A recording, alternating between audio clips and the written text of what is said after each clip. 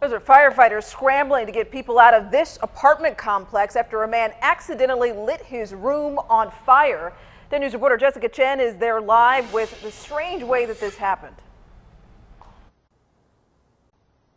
Yeah, you can see firefighters have thrown out the burned mattress and the burned clothes, and they say all this happened because a man who lives in there used a lighter to look for something in his closet.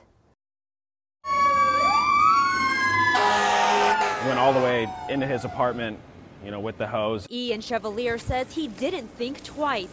He ran straight towards the fire. I got real low and just sprayed where I saw flames. With smoke billowing out of his neighbor's room on Long Branch Avenue, Everybody upstairs now. He says he rushed to spray as much water on it as he could. Couldn't tell where the flames really were coming from at first because so much smoke, and then the flames kind of started getting bigger. Firefighters say a 23-year-old accidentally lit his room on fire because he used a lighter to see in his closet.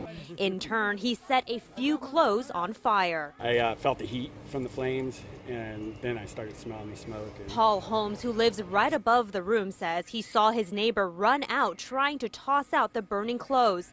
But by then, all the furniture in the room was on fire. Noticed that he had burns to his hand. He said, "Hey, you need to get that taken care of." And I looked over. He goes, "No, I'm fine." And he lifts it up, and there was skin hanging off. Fire crews spent hours clearing the room, while neighbors just thankful the fire didn't spread anywhere else.